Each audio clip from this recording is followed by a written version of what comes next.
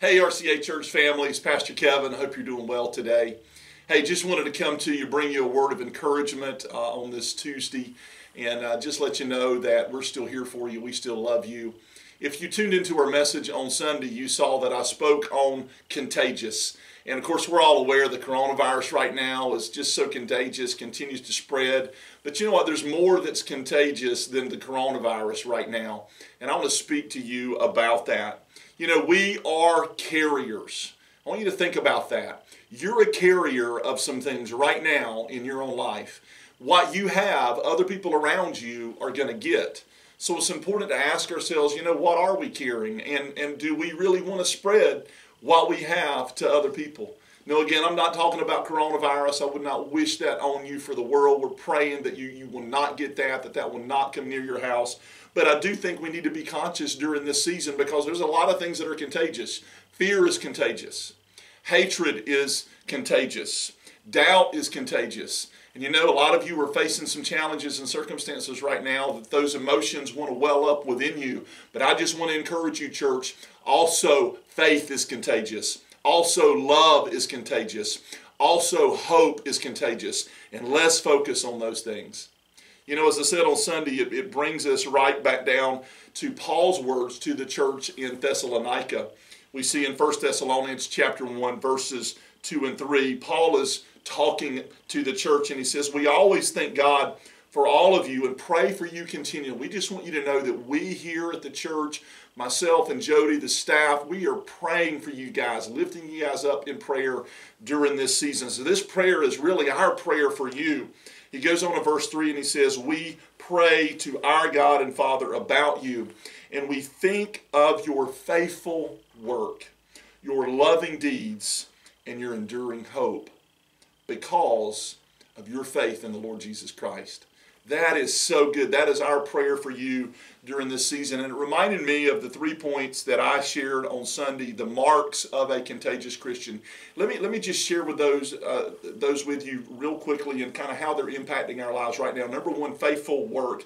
Listen, thank you for your prayers.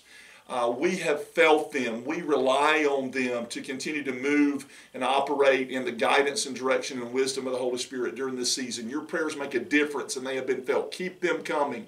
Thank you for your selfless giving. Many of you are continuing to give and continuing to be obedient to the Lord even when you're facing your own financial challenges. And we just want to say thank you. It's making a difference. It's helping the kingdom of God continue to go forward during this season. We want to thank you for your continued help and support in ministry. Some of you guys are continuing to teach classes. Some of you are helping us put our broadcast out on the air. Some of you are doing lots of things behind the scenes to make and ensure that the ministry of RCA Church continues to go forward. Thank you for that. And also thank you to all of you for inviting people to be involved and part of the ministry right now. You've done that by sharing on Facebook. You've done that by subscribing on YouTube. You've done that because you've helped us get the word out.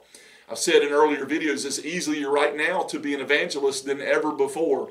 And so every time you share, every time you subscribe, it helps that. And so we just thank you for continuing to do that faithful work. See, you didn't think you were doing anything. You thought you were just hanging out at home.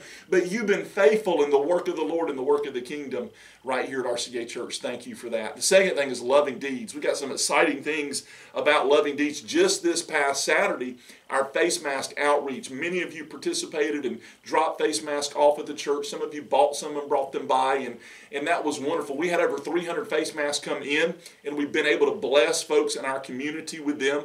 You'll see a picture on the screen of the Granite Quarry Police Department and the Fire Department. They were in need of masks. We were able to drop some off there at their location.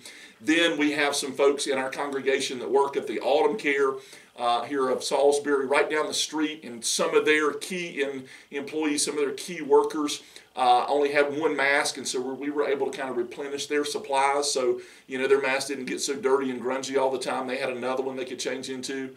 And then here's one that really lights my fire. The Meadows down in Rockwell, they were in urgent need of face masks, and we were able to go and bless them with some face masks. You see a picture of that as well. Just so excited about what we're doing during this time, this coronavirus crisis, that our loving deeds are still going out.